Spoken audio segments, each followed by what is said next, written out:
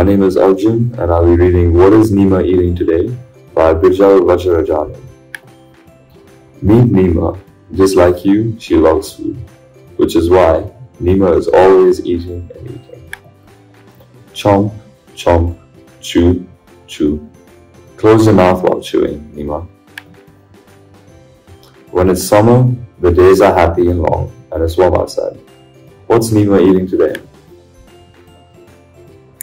Summer is the season to eat mangoes, yellow, green, and red.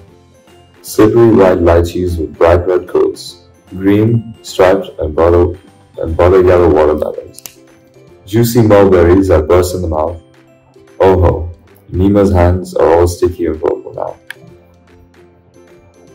When it's monsoon, the dark and frowning clouds roll in, and it's raining outside. What's Neema eating today? Monsoon is a season to eat corn, yellow, white, and purple.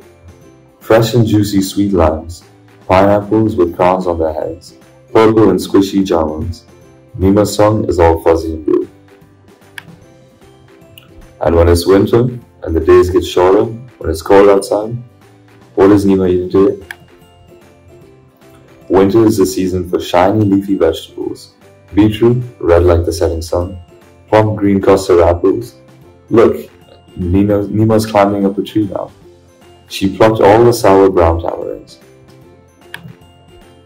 Neema loves to eat, but she loves to eat with the season.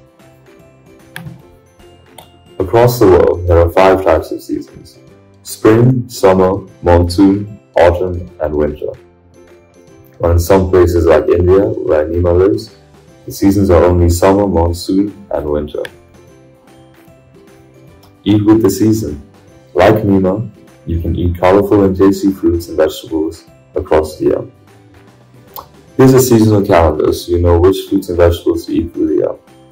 Tamarind from January to February, chickoos from January to February and May to July, mulberries from March to May and October to November, spinach from March to May and October to January, mango from March to August, watermelon from April to June,